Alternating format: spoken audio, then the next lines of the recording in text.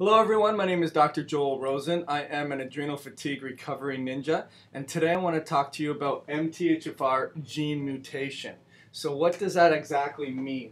Whenever you get a genetic test back from 23andMe or Ancestry sites or even LabCorp, typically they're testing for MTHFR and many other genes. There's 23,000 genes that code for different enzymes, and MTHFR is just one of them. But there are three possible results that can come out. The first one is negative negative. That means that there is no mutation, that the gene is working optimally. The next one is negative positive. That means that there's some alteration in the gene. The last one is positive positive, which means there's a more alteration in the gene, that it's not working efficiently.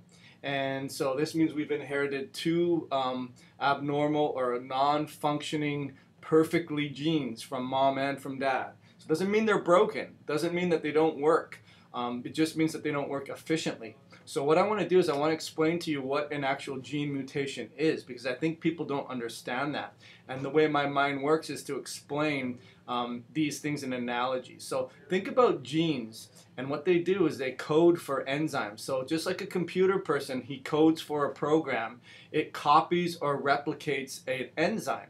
And so the best way that I can explain it is, if you remember those old credit card processing machines, and you would put the card in there and you would swipe it and then it would make an impression and then you would have an impression of that card. Think about that's what a gene is doing when it's coding for an enzyme. And so when you have a normal, that means for every 10 swipes that you do of that credit card, 10 swipes are good. When you have a positive negative, or you have a heterozygous mutation, that means that 7 swipes of the card are good and 3 are not. So the card goes in sideways, or it doesn't go in all the way and it can't read it. And then when you have a positive, think about it's 3 swipes are good for every 10. But the problem with these swipes is that you need those receipts in order to make energy.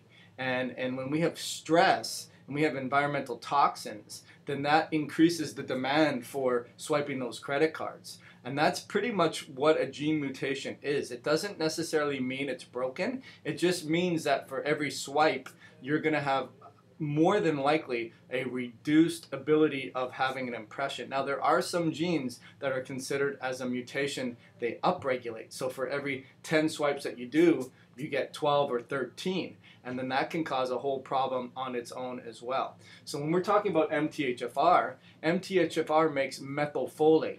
And methylfolate is very, very important for over 250 cellular reactions like brain chemicals and focusing and concentrating, or not feeling sad, or not being anxious, or being able to regenerate your DNA, so you're repairing your hair and your skin and your nails, or fighting off an infection if you have a virus, if you have a cold sore or shingles. That's probably an MTHFR, not necessarily a result, but it's a correlation, or there's some kind of impact of the MTHFR gene not being able to code for the methylfolate 10 swipes out of 10.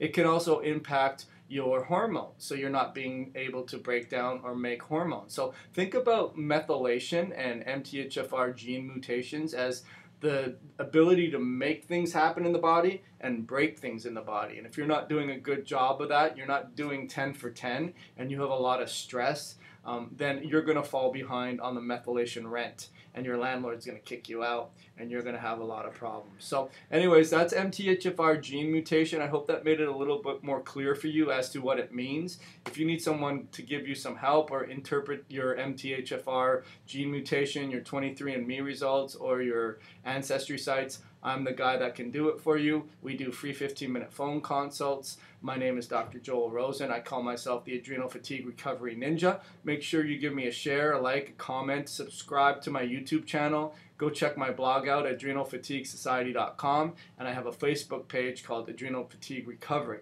Look forward to helping you with your adrenal fatigue nightmare.